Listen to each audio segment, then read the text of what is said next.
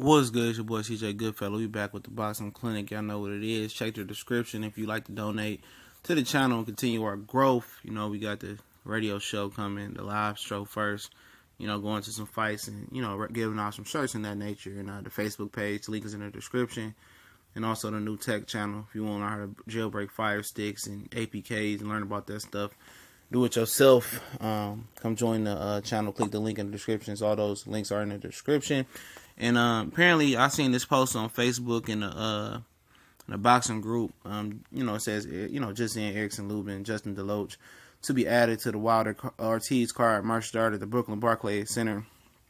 Official announcement next week. I just have a, you know, this is a rumor. I'm not saying this come from a concrete source, but I just don't see that happening. Both of these guys coming off a knockout loss. Lubin got knocked out versus Jamil Charlo, and you know, Deloach got knocked out versus Nathaniel Gallimore, who's supposed to be fighting Julian J. Rock soon on one of these cards. According to him, we did the video on it late last week.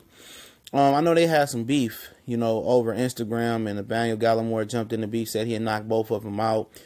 Gallimore also said they both was been, you know, well, at least Lubin was taken care of, just like J-Rock. Even though I think J-Rock had a tough time coming up, he fought some good contenders and young prospect and journeyman coming up. But he said Lubin was, you know, taken care of, and that's why he got knocked out when he finally stepped up in competition. Excuse me. I know him and Deloach has been going back and forth for years. I know Deloach used to train with Ronnie Shields, left Ronnie Shields in the Plex gym. And, you know, I don't know who he's with now, but he got iced by Nathaniel Gallimore, who's a tough guy from Jamaica, who had the tough way up, fought some tough guys, and got real power. And Deloach got stopped. We talked about that when that happened, that immediate fight reaction after that.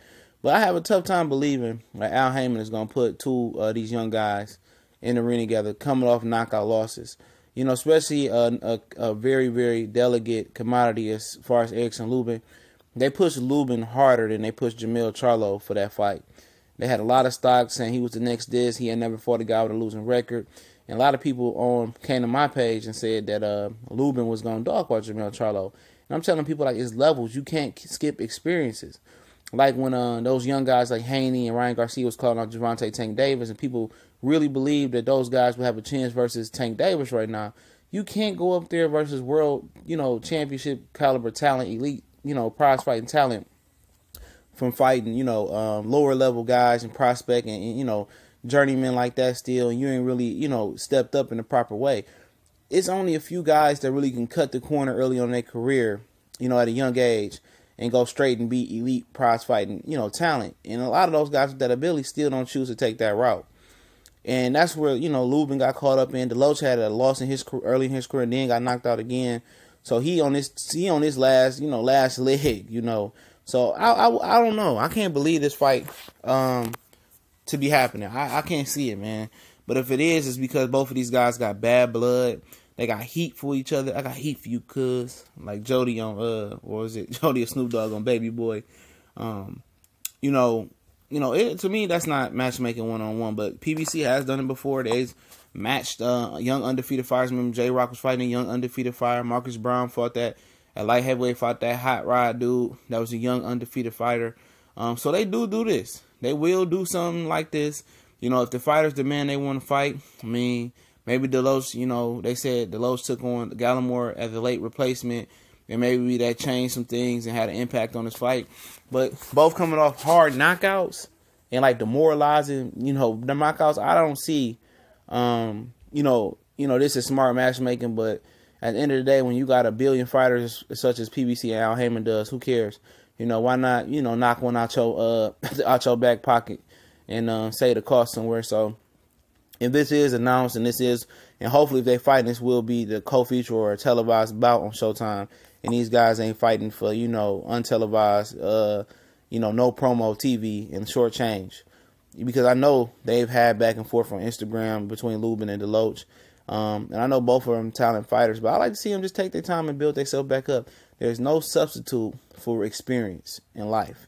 And that is no exception in boxing. Like I told you guys about Ryan Garcia, let him fight Tank. And when he get dog walked, you know, oh, he was too young. Same thing I did with Lubin and Jamil Charlo. I told you guys, Lubin was not ready. You know, you can't go from fighting, you know, mediocre fighters to fighting top opposition and think it's going to work. Look at Lomachenko, who was, 27, 28, 29, fighting Orlando Salido.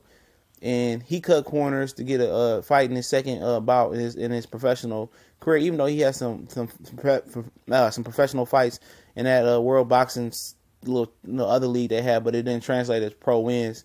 As Rashid Warren did as well. They didn't go on your pro record. He still got walked, dog walked. Salido still beat him up. I don't care how close it was down the stretch. Salido won the fight. I don't care about the weight or nothing like that. You can't just jump experience. And Lomachenko's a great fighter, and he couldn't do it. And I don't think Lubin is nowhere near Lomachenko. Say what you want to say, but let me know what y'all think of this. If this is factual and it's true and it does happen, they do announce this fight next weekend. What do you think about two fighters coming off tough knockout losses, fighting each other? Who you think will win, Deloach or Lubin at this point? We gone.